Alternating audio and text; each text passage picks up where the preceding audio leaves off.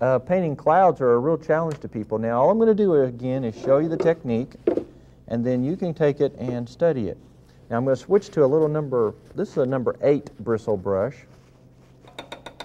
and I'm going to kind of clean it out a little bit. I'm going to use pure gesso with a little bit of orange, just a touch. I mean, just a slight tint. Just barely touch it. See there, just a slight tint. Now, I'm going to do something that's going to scare you, but that's okay. That's kind of my job. Now, watch what happens here. I'm going to take this whitish color, and this little orange tint here, and I'm going to do something here. Now, most people panic when that happens, okay? I know it looks like a big bird flew over, but that's not what the case is here. This is going to be a cloud. Now watch this.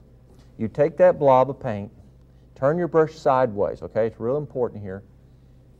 And you begin developing these beautiful white, fluffy clouds.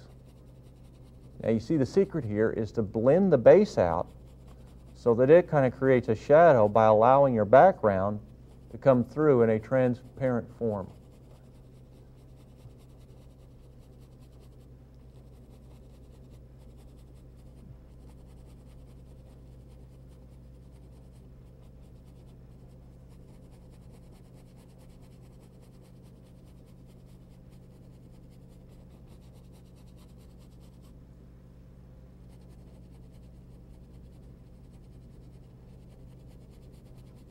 So you just kind of gently scrub, and you leave areas that you want to be a little brighter just there.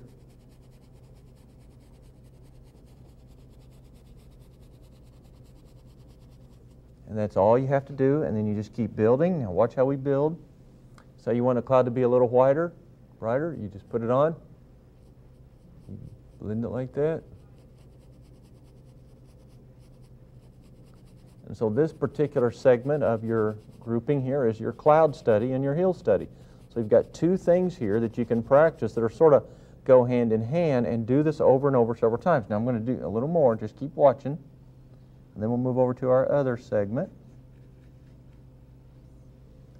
Now say I want to come up here a little higher to create a better composition. You just put the paint in there, and then you dry brush it using the side of the brush.